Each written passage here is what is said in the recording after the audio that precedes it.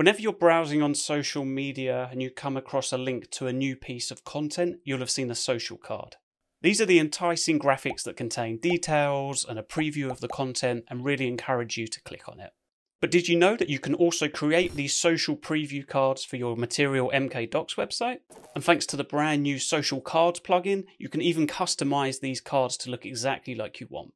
Material for MkDocs can even generate a completely different card based on the page that you're sharing. So if you're sharing a particular documentation page, the social card that gets generated can be based on the title, description, or any other data that you want for that specific page. So in this video, we're going to explore exactly how to get social cards working with Material for MkDocs. We'll cover all the setup and basic configuration. And then we're going to look at how we can build our own custom card using the plugin that comes with the insider's version of Material for MkDocs. Okay, let's get right into it. So the first thing that I'm going to do is I'm going to set up my demo Material MkDocs site to use the social cards. Now, if you don't have a Material MkDocs site set up yet, I'll leave a link either in the description or up above here somewhere where I go through a tutorial video on getting an MkDocs site with Material set up completely from scratch. So check that video out first to get your initial MkDocs site set up. The next steps in this video carry on where the previous one left off, so with a full Material MkDocs site already up and running. Okay, so I'm here now in my IDE in Visual Studio Code. Now in order to get social cards working, we first need to install a few dependencies. These are described in the materials documentation, so we're going to go ahead and just install all of these now. So in my terminal here, I've activated my Python virtual environment with source venv bin activate. And now I'm doing pip install pillow ciro svg, and I'm specifying URL lib3 1.26.6. I found that I needed to do this just to get this working with my version of Python. You might not need to add this last bit in, but I found that I needed to, so I'm just going to leave that added in. So we'll go ahead and install that now. The next thing you need to do is install a few brew dependencies. So I'm doing brew install Cairo free type libbiffy libjpeg, png, zlib. So just go ahead and install all of these. These are all listed in the documentation as well if you just want to copy it over from there instead of typing it in. Okay, so Brew's installed those for me. The last one I need to add is this png quant. So brew install png quant. So the next thing I would need to do is add the socials plugin. So I've just put in this plugin here into my MkDocs YAML, and I've just added the socials plugin. And that should be all that we need to create just a very simple social card. So let's just try that out. Let's do MkDocs serve just to launch our site. So we get a message back that the site is running. Now, if we look up here in the cache folder, this cache folder has appeared, and I've got two pages in my documentation portal at the moment, this index and this page one. So we've got a couple of images that have appeared here, and these are the social cards for each of those pages. So a couple of very simple social cards have been created. And again, if I was to share one of these pages now, this is the social card that would appear. So if we take a look at one for page 2 here, if I maybe split this over to the right. So for this page 2, I'm just going to add a little bit of metadata at the top. So I'm just going to add a page title and a description. So again, this metadata at the top, I've just added my title, my call page, and then a page description. So if I save that now, if we look over here, a new card has been rendered. So now we can see that this my call page has been rendered. So this time it's changed the title of the page and it's changed the description as well. So what about if we wanted to change the color of the card? Well, that color at the moment, that's just coming from the default color that we're setting in our MkDocs YAML. So I'm just going to change these colors over to blue. So they're teal at the moment. I'll just change those over to blue and save that. And also it would be cool if we had a logo appearing there as well. So at the moment it's just defaulting to this logo because we haven't actually set one explicitly. So what I'm going to do is I'm going to set an actual logo for my site as well. So under the theme and name, I'm going to add an icon. For the icon, I'm going to set a logo. For the logo, I'm going to set it to this user solid nurse. Okay, I'm going to stop MkDocs with Control and C. I'm going to restart the server again. So what I'm going to do is I'm just going to delete these 3 cards. So these are just in the cache at the moment. So now when I save again, I just make a change over here and I just save. Now it should regenerate the cards. So we can see these 2 new cards appeared, and this time they've got the blue background and the icon has changed. So it's changed to the icon that we set in our MkDocs. So that's how to use the basic social cards in Material. Now this is what comes with the free and standard version of Material for MkDocs. Now, if you want to go further, there's a ton of customization that you can actually do to these cards to get them looking exactly like you want. Now, this feature and many others are available as part of the Insiders program for Material. So let's talk a bit about what that is now. So the Insiders program basically means you become a sponsor of Material for MkDocs. So a sponsorship starts at just $15 a month, and when you become a sponsor, you get access to a ton of cool features in the Insiders program. Now, obviously, not everybody is in a position to be able to become a sponsor. But what I love about Insiders is that once new levels of sponsorship are reached, those features then become released to everybody as part of open source.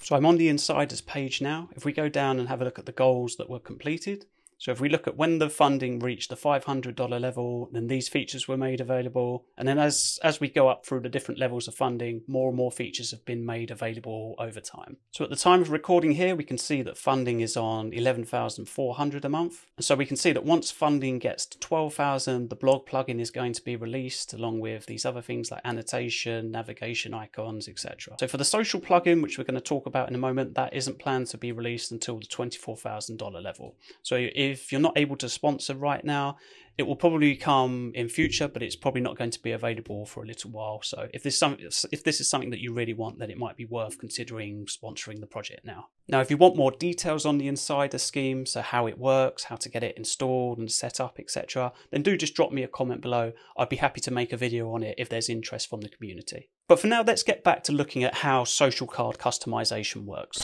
So I'm back now in my IDE and I've created a brand new project, and this one is using MkDocs Material Insiders. So if you've just subscribed to Insiders, then the documentation explains exactly how to get your Insiders repository set up. So in my project, I've got hardly anything. I've basically just got this index.md file. All it's just got is a little bit of metadata here with a date and a few tags, and then it's just got a heading for the page.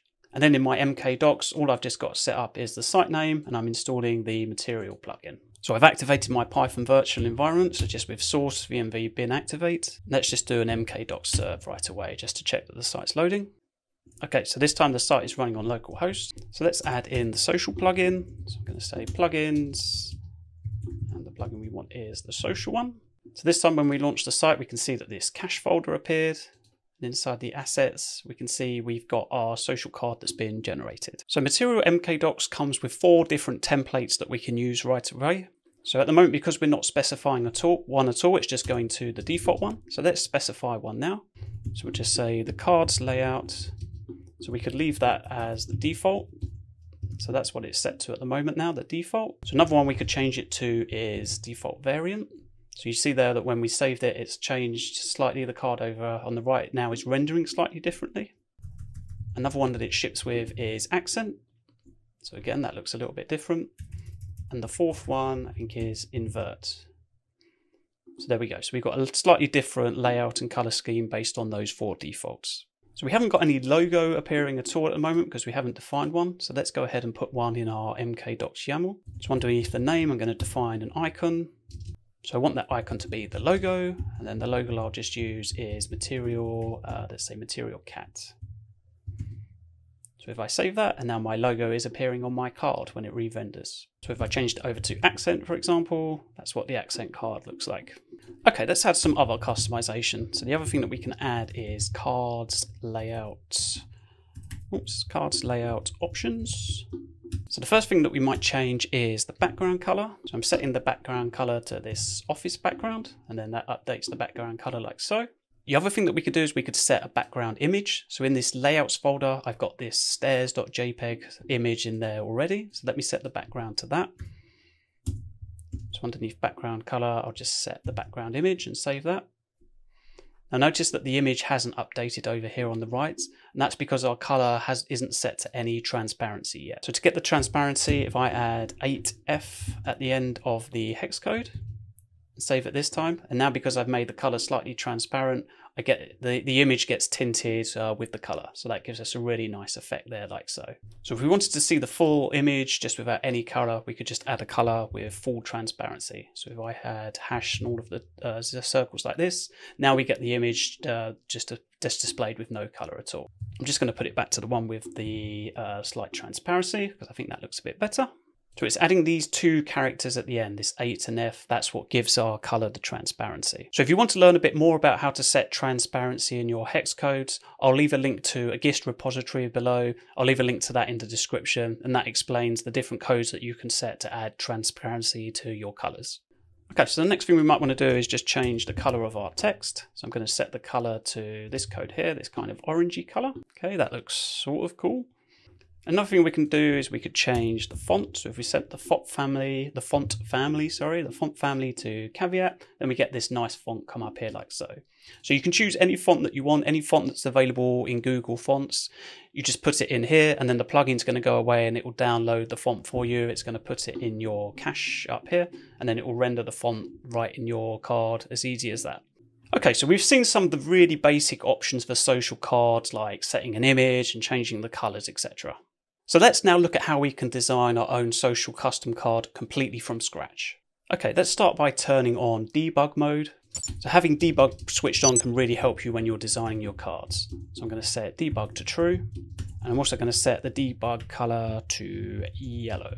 So if I just save that now, so now you can see all of these yellow lines have appeared. So what each of these yellow lines or boxes represent, these represent a different layer in our social card. So the way that the social cards get built is just like in Photoshop. You just add layers upon layers and on layers upon layers upon layers. And that's how you do it with these social cards as well. So what I'm going to do now is I'm going to switch the cards layout. I'm going to switch it away from the default accent. I'm going to switch that to something called custom.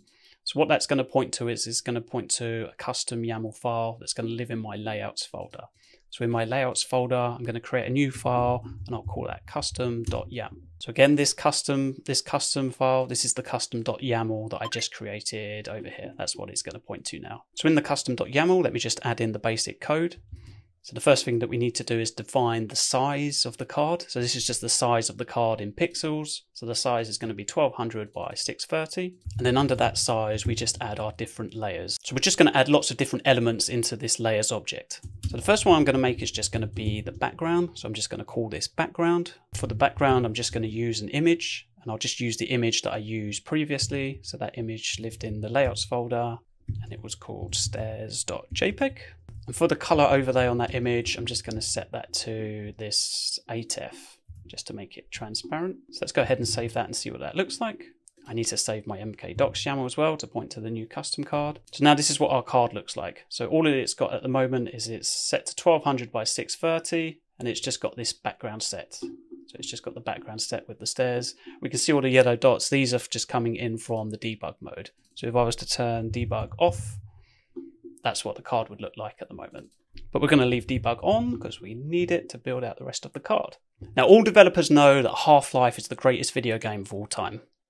Maybe it is, maybe it isn't. But anyway, to pay homage, in the rest of this video, we're going to generate a Half-Life social card. Okay, so the first layer I'm going to add, other than the background, this time I'm going to add the Black Mesa logo. So remember, Black Mesa is the laboratory or the setting for Half-Life, essentially. So we're going to use that logo as an image here. So what I'm saying here is I just want the size of this particular box, in this case the logo, I just want it to be 96 pixels by 96, and we're offsetting that by a factor of 64 from the x-axis and 460 or so from the y-axis. We're then setting it to an icon, so the value of that icon we want to be from the material and then the Black Mesa icon, and then we're setting the color at the moment to this hex value. So let's save that now. We can see here now that the icon has appeared. So this is the Black Mesa icon, and so now we're starting to build out our social card. Okay, so let's add another element. So we'll add another layer. So this layer is going to be the Black Mesa name. I'm just going to save that so we can see that appear. So again, similar to before, we're just setting the size of this box. That's 320 by a height of 42. So that's this box here. We're offsetting it again by this factor, so 186,470. Then we've set the content. We just want the content to be Black Mesa. So again, we could just change that to anything. Then that's going to render into the card. So we'll just leave it at Black Mesa. We set our color here to this color, same color as we set above. And this time we're setting a particular font as well. So we've chosen the font family of Inter and the style here of bold. So again, any style that comes with this particular font family will be available, or if you choose a style that doesn't exist, then I think it should just default, yes, so it should just default to, I think, the regular style. So we'll just leave that set as bold, that looks good. Okay, let's add another layer, let's add a subtitle under that. So it's very similar to what I've done above. This time I've just used the same font, but I've just set the style to be thin, and I've just changed the offset slightly and the size slightly. So if we just zoom in, we should just be able to see, if I turn off debug actually, that might help, we'll be able to see it a bit clearer. So if I turn off debug, this is what our social card is looking like so far. So it's already coming together nicely. We turn debug back on. Okay, let's go down and add some more layers. So the next layer I'm going to add is the page icon. So what this is doing is, again, it's just adding quite a large box here of 630 by 630. It's offsetting that by 800 pixels, and then it's choosing an icon again. Now this time the icon that we're choosing, we're setting it to this color as before, but this time we're using what's called ginger syntax, and we're using this to basically give it an option, or give MkDocs an option of which icon to select. So what it's going to do is it's going to look on our page metadata, and it's going to see if we've got an icon set. So at the moment we don't have any icon set in our metadata. So if there is no icon set, then it's just going to fall back to the Black Mesa icon. So let me just save that and see what that looks like. So again, because no icon's been set, it's just fallen back to this Black Mesa icon over here like so. If I open the file, if I go under the tags here, if I do add in an icon for this page into the metadata, so I've added this icon of material cat. So here, this time now, because the icon exists in our metadata, it's picked up the icon here, and it's because we've set it to a cat, it's generated that in the card. So again, this is how you can change the card for the different pages. You can set a different icon for a page, or you can leave it out just to default to the default icon. I'm just going to comment out the cat for now because the Black Mesa logo looks a little bit better in this case. Okay, let's keep going. Now let's add some page tags. So this time I'm setting up my box to be 320 by 30. I'll just add a comment here saying I'm setting the page tags. So if I just save this so that the tags appear. So the tags have appeared over here on the right, so we can see research and artifacts. So these are the two tags that we'd set up within our metadata. So again, inside the content, inside here, again, we're using ginger syntax here just to check if tags exist. So it will only print the tags if they exist. So it's using an if to check page, metadata, tags. And if the tags exist, then it's joining them and it's printing them out there like so, with the join, with the comma in place. Again, if I change this, if I added another tag, save that. So this time it would add the tag in here, but this time I would need to set the box to be a little bit bigger, otherwise the text isn't going to render. So again, if I was to just remove the tags, so if we had no tags, for example, if I save that, so this time no tags appear. But we'd rather have tags, so I'm just going to put those back and save them in there like so. So we're setting the align of the text here to start, so we could change the align. If we change that over to end, for example, we can see now that the tags have moved to the end of the box. So again, there's lots of different align options. Again, you can read about these in the documentation and see how the different types work. I'm just going to leave this on align start. Okay, let's add in an icon for those tags as well. So this time I'm adding a page tags icon. And so again, I'm using ginger syntax here as well. So I'm just saying if tags exist, then add the icon. So add in this particular icon. And if they don't exist, then don't add in any icon. And we can just about see that the icon has appeared there. If I maybe turn off debug again quickly, and now you can see a bit clearer that the icon's appeared. Turn debug back on just so that we can finish off. Okay, let's go down. Let's add a bit more. Now let's add another layer, and this time we're going to add in a page date. So similar to like we did before, it's just checking in the metadata if a date exists. And if it does exist, then we're saying, okay, get the date and now do the conversion. So to convert it into this format. So again, you can read about this in the Ginger documentation just to see how you can use this syntax. But again, because you have full access to the Ginger document, to the Ginger templating, you can do lots and lots of cool stuff that will then render in your social card. So again, if we look in our index, we've got our date set to here. So now if I just go into my, oops, don't want to close that. No, go into the custom.yaml, save that. And now we can see that the data is generated at the bottom here with this syntax. Again, I think I'll need to turn off the debug so that we can see that. Set that to false. Let me just zoom out a bit. So then here, now we can see the date's been set to June 1, 2023. So it's done that even though that we've got the date in this format here. So it's converted the date for us using the syntax that we defined here. Let's add another layer. So we'll add another layer that's going to have the page date as well. Another layer that's going to have the page date icon as well. So we'll have that icon appear to the left like so. I forgot to add in a comment here for page date, so I'll just add that in. Okay, so our card is starting to look really cool now. So let's just go down, maybe add just one more layer or two. So let's now add in the page title. So again, I'm setting a layer of 864 by 256. This time I want the content to be the page title. So again, there's no title set for this page at the moment, so it should just default to the first heading that we have set in here. So let me save my custom YAML. And there we are, our text has appeared. So I'm setting the color to white. I've set the font here like so. And again, I've set the lines and the heights that appear in this box. So let me turn on debug as well so I can see what that does. Okay, so we've got this box here like so. And what we're doing is that we're aligning the text in the bottom end. So we could just align the text maybe at the start, at the top. I think that's one we can do. So yep, I think if you just set it to the start actually, so the text can come up there. I think that looks better as it did before at the bottom end. Let me get that back. There we go. So again, you can play around with the line, the amount of lines and the height that you want to set for the lines as well.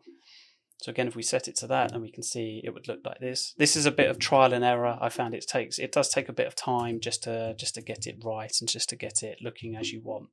So if you read again in the documentation, MkDocs Materials, they do explain why they've chosen to go with this way and why you can't explicitly set a font size here.